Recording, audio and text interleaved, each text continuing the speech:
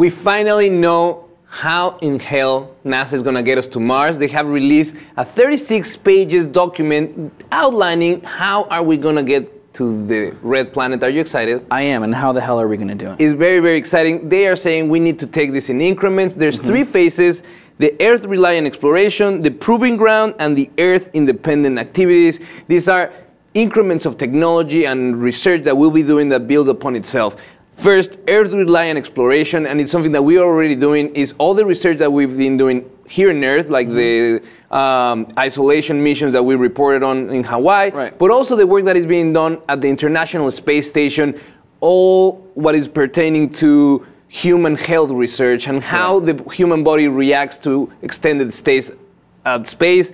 Now, after getting all that research, we move forward into deep space, proving ground phase. This is crazy. This is when we start sending long-term missions into cislunar space. You know, we're around the moon, we are deep into space, but close enough that these manned missions can come back to the Earth in a matter of days. Once we have mastered that phase, we go into Earth-independent activities. That just the name in itself is pretty interesting. Earth-independent activities is once we get to the near low orbit of Mars, when we try to land into the moons of Mars, and eventually, before 2030, in the surface of Mars. Before 2030? Yes, that's so what they're soon. saying. Yeah. That is so soon, and that is so cool. I hope they're not sending Matt Damon up there. He's clearly... No, I'm just joking. He's experienced. But, no, this is freaking awesome, and it's happening so much sooner than I think anyone had thought. I mean, it didn't seem like a realistic option for there to be a permanent colony on Mars that soon. And that's the goal. People like Elon Musk have said we have to send 1 million people to Mars in order to make sure that humans are going to survive into the future. I think it's pretty crazy, but I think that intersection in between NASA and private investors has been the driving force for this advancement and acceleration in our goal of, you know, setting up a colony in Mars. Now, we will see that everything in this document is a really good read. Everything in this document is based on technology already existing and budgets that are adjusted to the real growth of the economy. So everything in this document is grounded on something that is possible. And I think it's very, very important, because before, everything was kind of research, everything was exploration, everything was projections and speculation. Now we have something that is written in stone and is based on things that are factual. Right. It's exciting to see the blueprints, right? Yes. To see the groundwork, to see it, a plan that's concrete. But at the same time, there's still so many obstacles that we have to talk about. I mean, these astronauts being in zero gravity in their space shuttle for how many months at a time, how many years, however long it's going to take to get there. A.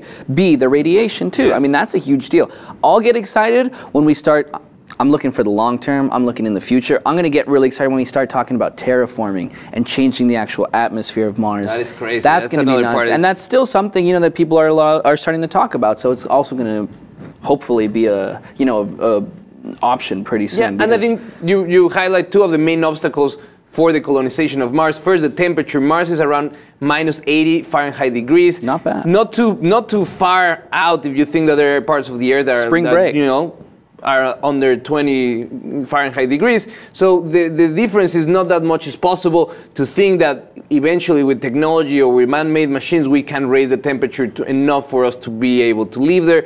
Also, the atmosphere of Mars is about 100 times thinner than the Earth. So the amount of radiation that we'll receive for the colony members will be really, really high. So these are the obstacles that we have to see. Also, before that, we have to send probes that actually look into the inside of the Earth, of the core, on the crust of Mars, to see what really is going on, because right now everything is in the surface. So there's a lot of research, but now, if you're interested, you can download a PDF, 36 pages, that outlines all the mission in our journey to Mars. I think you should do it right now. But before, let us know what you think in the comments below, and if you haven't, please subscribe to the Leap TV.